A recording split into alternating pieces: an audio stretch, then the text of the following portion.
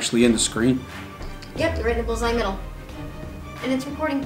I don't like it. Why? Because you're not smiling or anything. Well, I'm not ready to shoot yet.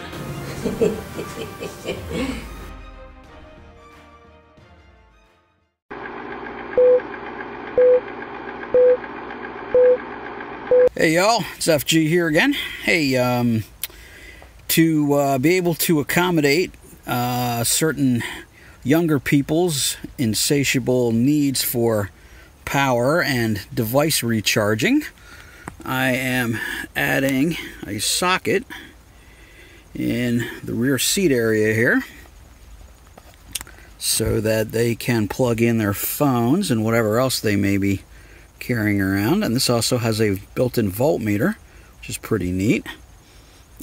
Actually, it'd probably be better if I showed it to you right side up. There we go. And so this is going to go right in there. So I just fabricated myself a little harness here. I used some right angle spade connectors. I put an inline fuse, although this is actually going to get connected back into the truck's harness. Let me see if I can get a view in here, if you can actually see it. Down in here is the, yeah, okay, that doesn't look too bad. This is the back of the center console, and as you probably know, there's a 12-volt cigarette lighter up inside there, so I'm just going to tap into that.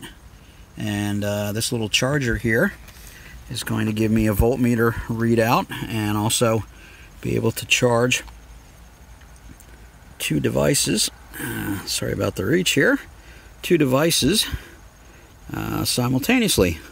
So this is a nice little piece, and I'm going to go ahead and finish up the install here. Catch you in a few minutes. Okay, so here we are back again, and as you can see, I've got that fed through and the nut installed, and I'm just going to go ahead and tap into these wires here, which are provided by the factory. This is the back, like I said, of the cigarette lighter there, and I've got just my harness hanging down, so I'm just going to go ahead and do a simple splice in there. I mean, that's no big deal, not exactly rocket science. I did use the 90-degree angle connectors on the back of this unit because the inside piece of the storage bin is actually sloped, and as you get further towards the top, the space tends to start disappearing. So you need to be very careful that your rear depth is okay. Mine actually is very, very tight. The wiring is actually up against the console, and actually gave me a couple seconds of angst there. So if you're thinking about installing one of these, I'd probably recommend bringing the hole down, probably about maybe a 1/2 to a 3/4 inch, and have it more down in this area instead of where I ended up, just to give yourself a little extra space. Everything worked out okay. It is in, and the nuts tightened, and I'm looking forward to firing this up. If you recall, when I did the one that was mounted in the bed, and I had mentioned that I had problems with the ground lead, that the bed is actually not grounded to the rest of the truck. Brilliant, thank you, Nissan.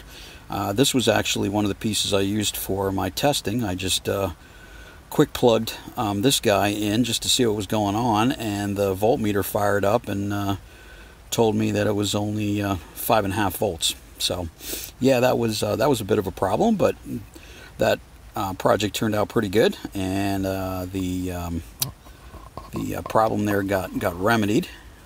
Did manage to get that fixed. It turned out to be fairly simple. Just had to run a ground lead. So yeah, you might run into things like that from time to time. Electricity can be fun. Most of the time, wiring goes pretty smoothly, but every once in a while you'll run into one where you'll be scratching your head a little bit, and you'll be going, "Okay, Nissan, what did you do?" So I hope you've been enjoying these videos. We are approaching 22,000 views total for all the videos, so I want to give a quick shout out to everybody, especially those 402 people who have subscribed to the channel. Thank you, thank you, thank you very much appreciated.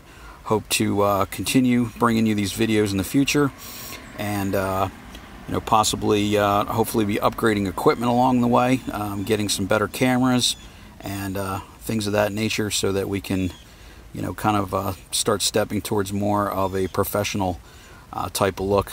Whereas kind of right now we're sort of definitely in the backyard mechanics type of realm. But hey, everybody started small, so we go from there.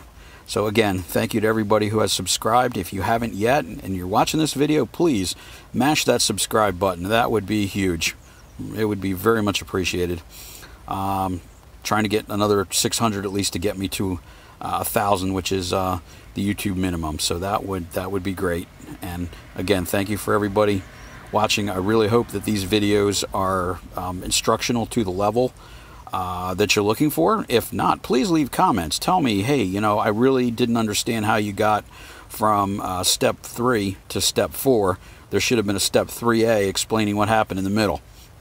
Don't be afraid, please. These things are really hard to make because you don't have any kind of a live audience. You have no feedback. You really don't know what's going on. You're just kind of talking into a camera or a smartphone and hoping that your nonsensical rants get to the other end and actually make sense to the audience. So here's raising a cup of cheer to nonsensical rants, and I hope to catch you soon. Gonna wrap this project up. See ya until FG signing off until next time.